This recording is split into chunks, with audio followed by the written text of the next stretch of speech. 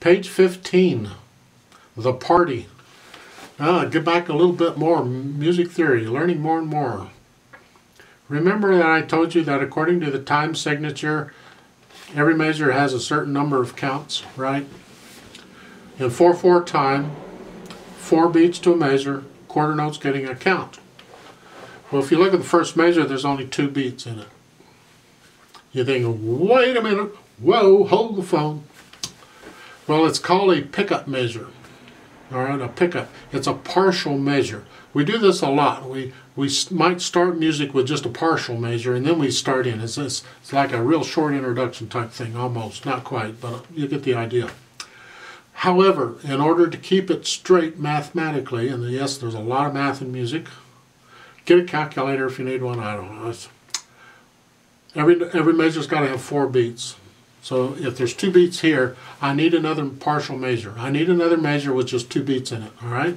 And what they do, to keep it simple, is they'll do it on the last measure of the piece. So if you look at the very bottom on the last measure, the half note gets 2 counts, so that measure has 2 beats in it. You put the last measure and the first measure together, and you get 4 counts, and everybody's partying all over again, right? You're happy. Yay, team. It's quite normal.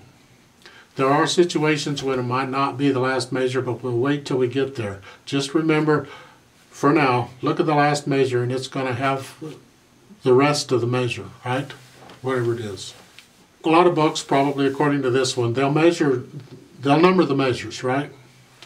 And they consider that pickup measure to be part of the last measure, so they don't number the pickup measure.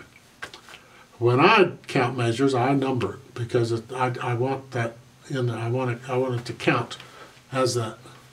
I don't want to look at the first of the piece and say, well, that's measure 30, beat 3 and 4 is the problem. It's at the beginning. I want to say measure 1, beats 1 and 2 is what I do. That's a personal thing for me. But a lot of the books, they don't do it that way. They won't count it. It's considered the last part of the last measure. Whatever. So when I count this and bring us in, I'm only going to give us 2 counts, right? Because you're coming in on beat 3. Those little numbers, 1, 3, 2, those are finger numbers. They're not counting numbers, right? So we would go 1, 2, and then we start playing, right? We start playing there. So where are the phrases? The first phrase goes all the way across to the last measure. You see today, the word today with an exclamation point. That ends the phrase. That's one phrase. Then we want to break there a silence to go on. Let's pretend blah, blah, blah, blah. Down to the last measure of the second line on the word play as a period. That ends a phrase. Then we go on, dogs and something or other goes to, in this case, so it's a case-by-case basis. In this case, I recommend that the phrase ends with the word toys. At the first measure, the third line, the comma, see the comma? Dogs and toys, phrase. Then we got songs and noise as a phrase. And then it goes these blah, blah, blah to fly. And that ends a phrase. And then bow, wow, wow, that's a phrase. And then take the rest of it as a phrase. That is, and it ends with goodbye. So, you review all of that yourself, and I'm going to play it that way. Let's see what happens if we do it that way. I don't want to have to repeat it. You can listen to the video again. Yeah, the phrasing thing is you can experiment with that. It's not saying what I said is absolutely correct. It's just my guess at it. You can do what you want.